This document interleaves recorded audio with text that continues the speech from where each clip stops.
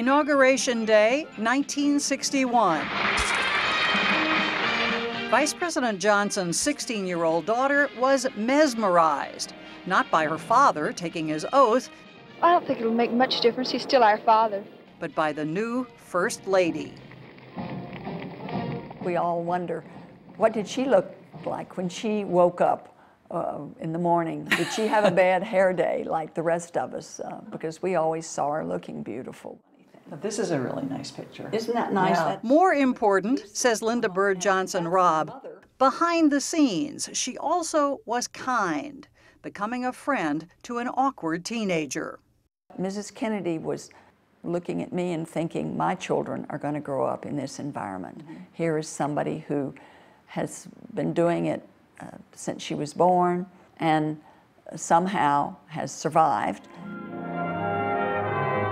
She was only 31 when she and President Kennedy came into office. And she was about as stark a contrast to her predecessor, Mamie Eisenhower, as one could imagine, says University of Virginia historian Barbara Perry.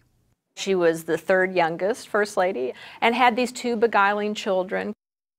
I rather love this fall. The way she spoke was different in her breathy voice. Dolly Madison managed to say that. The first time many Americans heard that distinctive voice was during her 1962 tour of the White House, showcasing its restoration.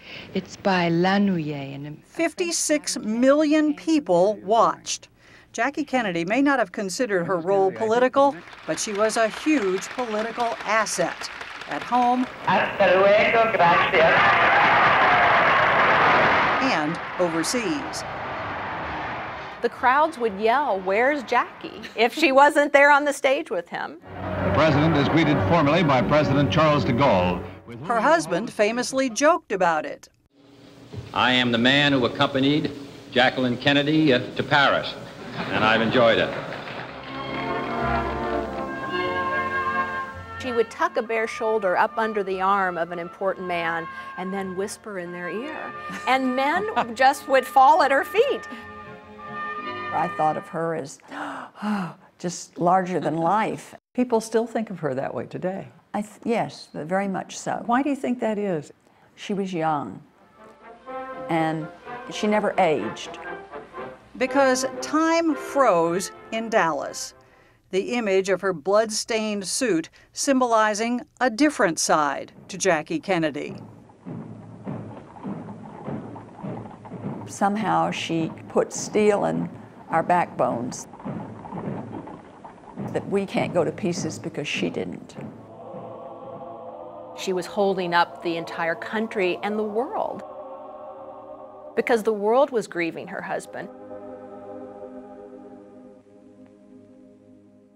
That point was emphasized by President Johnson in a phone conversation just 10 days after the assassination. Mr. President? I just wanted you to know you were loved, and by so many and so much. Oh, Mr. I'm one of them. There's Mrs. Kennedy in her breathy, flirty voice with Lyndon Johnson in his Texas draw flirty accent. You got the president relying on you, and this is not the first one you had. So there are not many women, you know, run around with a good many presidents. You got the biggest job of your life. She ran around with 2 presidents. That's what they'll say about me. It's very flirtatious, but that was the nature of those two people and part of their power in politics. There's an elusive charm to Jacqueline Kennedy, and I think that's one of the reasons that we're so fascinated. Lisa Kathleen Grady curates the First Lady's exhibit at the National Museum of American History in Washington, D.C., where Mrs. Kennedy's costume pearls still are a huge draw. These pearls went at auction for $211,000. Get out. You know, it'll tell you fake. what, they're fake, and they probably cost about $300 to buy new. And in the vaults, more Kennedy memorabilia. And this is the creche in the East Room. Including the 1963 Christmas card. With best wishes for a Happy New Year. Never sent. This family was gone, this White House was gone in an instant.